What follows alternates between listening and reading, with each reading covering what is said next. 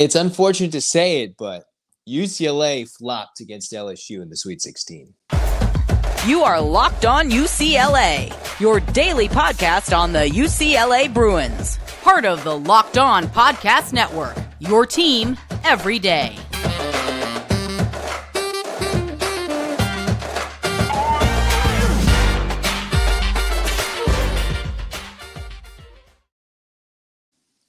Let's just say it how it is. UCLA flopped there. They absolutely had this game winnable. They had this game, I'm not going to say won, because LSU came back and went on a big run the last 2.5 minutes, but that certainly should not have been how it ended.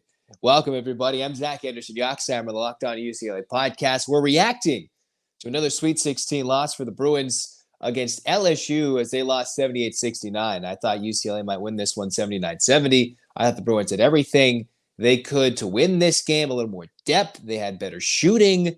They had a better big, and yet they found themselves on the losing end against the defending champs. And it's frustrating. It's frustrating. Don't get caught up in the Angel Reese taunting. Don't do that. Don't get, oh, class, that's cool. That's been their MO the whole year. Don't do this. Of course, it made me, I don't care about that right now. This is clearly on UCLA, and I don't want to go individually and hammer because they played so well this year, had such an opportunity this year with Osborne coming back, even Cameron Brown, who came back this extra year to play and give the Bruins big minutes. They fought so hard in this game to come back down, 9-10 points, down 7 at halftime, big third quarter, had the lead the majority of the fourth, and just collapsed late. Collapsed. They had a chance to go up 2 possessions, could never do so. Completely stupid turnovers. I'm beside myself. Dumb 19 turnovers. And it was clear LSU does this. Teams just come out and they turn the ball over against LSU. But it was foolish turnovers for the Bruins. Absolute foolish turnovers in a game where UCLA could have and should have had it. I think so. Where they just clearly, in one of my keys, they said they needed to hit their threes. Couldn't do so. And they kept going to it. They refused to get the ball to Lauren Betts. And when they tried to, they would do it in foolish ways. I've never seen a team struggle so much on post-entry passes as UCLA did today. And I know LSU is big, long, and mean. Emphasis on mean. Emphasis on they get in your passing lanes and harass the ball handler. But it wasn't that much for UCLA to throw it away like they did so many times. Like poor passes on inbounds plays in the first quarter when they had the lead. Poor passes when they're out in the break. And this wouldn't have been a game in which they found themselves trailing by so much. It's just so frustrating. Yeah, you're going to go say, oh, go look at other outlets. Oh, Angel Reese. Who cares? Who cares she was trash talking? Because they blew it. They absolutely blew it. Now I'm proud of their effort, proud of this season. Cori close recruits well because she got a lot of talent coming in. Just because Osborne is leaving and Cameron Brown, there are players who are still missing. It's unfortunate that Bessoir in the early part of the season missed. She would have been huge in this game.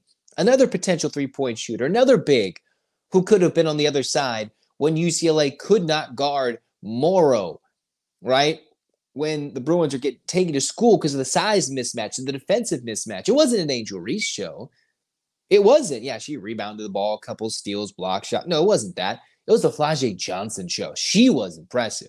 It was great to see how London Jones caught fire at the end, got the Bruins some fire. Charisma Osborne hitting some clutch shots, and then they just found themselves in the wrong end. Jaquez kept the Bruins in this game in the first half. If she doesn't make so many plays, the Bruins get blown out for playing so bad. But she kept him in the game, made some huge shots, UCLA up late. And then it's the turnovers and all the free throw shooting, 12 of 18. Let's go back to some keys for the game, why don't we? I thought this game might be 79-70 UCLA. I'll take that L on my forehead. It's fine. Who cares, right? But let's go back to keys for this game, all right? Keys for this game. How is UCLA going to win this game? Well, hit your threes. UCLA did not. And when it was clear they weren't feeding it to the post or they were turning it over. And what sparked the run? If you're looking on YouTube, you can see the keys to the game. If you're listening, my first key, if you missed the last Locked On UCLA episode, was hit your threes. and the Bruins did not. And they took so many threes. I believe the halftime analysis said they normally shoot 21 a game, and they shot like 25 in the first half. But when they got in a run, UCLA hits the three ball. They have that in their repertoire. They got that. They can hit threes. They hit 7. It just took them so many shots to do so. Nearly half their shots came from downtown. And then they're down 6, and they're refusing to shoot threes. It was mind-boggling, frustrating. And then when London Jones caught fire, it only seemed like she took 2 threes the rest of the game. I would like to get her a touch. And when UCLA's up 1 late on an offensive possession, they took Jones out. And I'm like, what are you doing? It was just, oh my goodness, frustrating to say the least that this is how this season ends. But how are all the UCLA losses? They were frustrating games that probably could have been won unless Betts was out. And it was clear that with Betts in the fold, UCLA is an absolute force to be reckoned with. This team's going to be back. They will be. And a lot of teams are maybe going to get worse. I know LSU, they could have Angel Reese back. They've already got another transfer committed who's a top double-double machine as well to replace Reese as he's left. Becker's just going back for UConn and yada, yada, yada. Clark's already gone. But this was a team that could have broken through and gotten to the Elite Eight, gotten to the Final Four. They were talented enough. That's why it's so frustrating that the Bruins did so. They out-rebounded one of the best rebounding teams. They competed with one of these teams in the country, in LSU, and the Bruins couldn't do so. It was just unfortunate to see a game where Osborne's last game didn't result in a lot of points. You saw Dugalich struggle there, a little in between a floater, and the Bruins just couldn't score after that. They just got ice cold in this game where they shot 35%, the second key to the game. Let's talk about it. Stay out of foul trouble. In the beginning, it was nice to see Betts out of foul trouble. And that was crucial until the middle part of the fourth quarter. But it was Osborne and Kiki getting into foul trouble, sending LSU to the line, which is what they do. But some of them were just dumb fouls. It was a foul-filled affair, which was very annoying for both sides. But UCLA, saw Kiki Rice, elbow extended fouls out. It's like, oh, boy. Or a frustration foul. You miss a shot. Then you foul a person 90 billion feet away from the hoop, leading to free throws on the other side and not be down 1, but be down 3 on a team that LSU wasn't really shooting that well. Yes, they shot 45%, but they weren't always getting the best of looks. It was frustration and experience that got the better of the Bruins in this game. And not every LSU player on that team has played in the national championship or in those stages with LSU, but they played like it. So staying out of foul trouble, it was Osborne who had 3. That was big early. London Jones eventually had 4. That wasn't a really big factor. It was Kiki Rice fouling out, playing a lot of minutes though. And then Betts with her 4th foul in the middle of the fourth quarter, which took her out for a stretch when UCLA had that lead. They were battling. They were holding on. When Angel Reese had to sit out for a long portion from the third to the fourth quarter with 4 fouls or the beginning of the fourth, that was where UCLA should have pulled away. When that did not happen, that's when LSU won the game. That is when they won the game. When they could not pull away and when the Bruins had to take out Betts and the Bruins couldn't attack Reese, well, the Bruins were in the bonus in the first quarter with 5 minutes to go, basically. They didn't get any free throws. It's not the ref's fault. They just didn't attack. And maybe there's a missed call there. Who knows? But they just didn't attack and get those calls, earn those whistles, to shoot more free throws. And they just gave LSU so many free throws, 31. And I know there's quite a few shot there at the end. Disregard the injuries trash talk because it doesn't matter at this point. The way they played, UCLA played to lose instead of playing to win. And LSU played like, we've been here before. UCLA lost this game more than LSU won this game.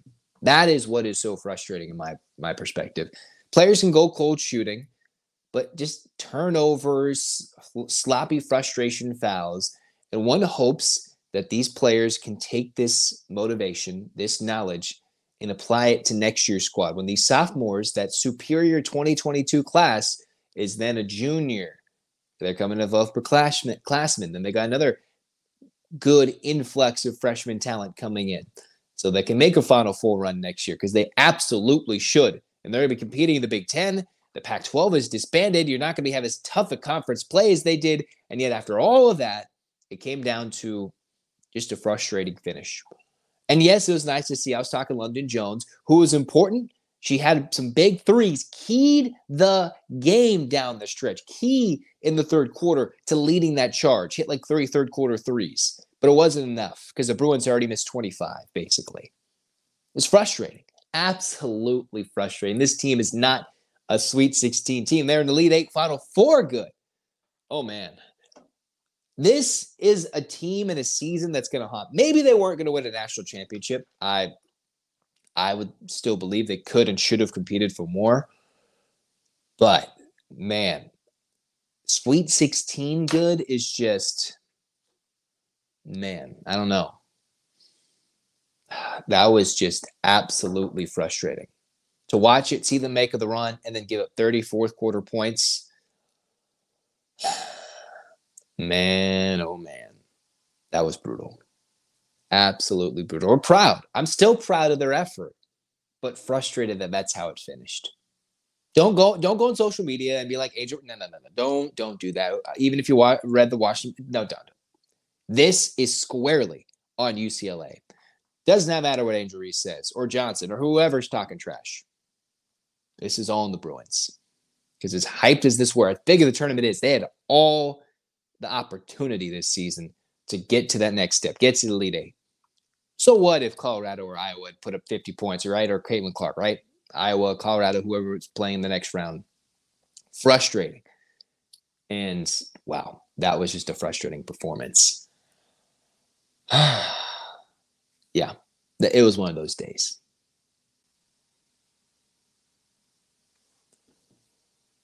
You can say goodbye to busted brackets, maybe not a busted heart, but you can bet on every game of the tourney with FanDuel. Whether you're betting on a big upset or the 1 seed, it's time to go dancing on America's #1 sportsbook. Right now, new customers get $200 in bonus bets if your first bet wins. First $5 bet. $200 to use on point spreads, money lines, or even pick who's going to win it all. You still got time. Visit FanDuel.com/lockedon and bet on college hoops until they cut out the nets. That's again, FanDuel.com/lockedon. Well, what's next? Frustrating. Frustrating that UCLA is not playing on Monday. Frustrating that they're not playing the next week. Just frustrating how it ended. Man, that's going to be an emotional press conference. It's going to be frustrating. That's the flop in the... Man, I could go on for a long time. I'll get myself in a lot of trouble. Probably some mean words. I've been yelled at before for criticizing a terrible team in college basketball. They couldn't handle criticism. This team can absolutely do so. But this moment, the emotions are way more at a level where I probably should shut up and end the podcast, which is what we're going to do. And instead, we're going to clap and be proud of this season. 27-7, I believe, for the Bruins. Sweet 16. And they're building on the future. A lot of these talented players are coming back. Maybe some players who are key contributors can come back, like a Dougal Leach. If Bessoir wants to come back one more time, depending on her injury status. If Close wants her to come back, maybe she finds a super steal in the portal. I don't know. We'll talk about all that Locked On UCLA. We'll talk more McCronin portal finds, and we'll talk some spring football practice with Deshaun Foster as well for UCLA football. Meantime, hands up, Bruins fans. Disappointing as it was still UCLA, and we love them.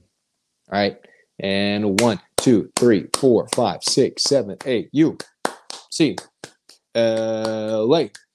UCLA, fight. This has been Locked On UCLA. Zach signing off.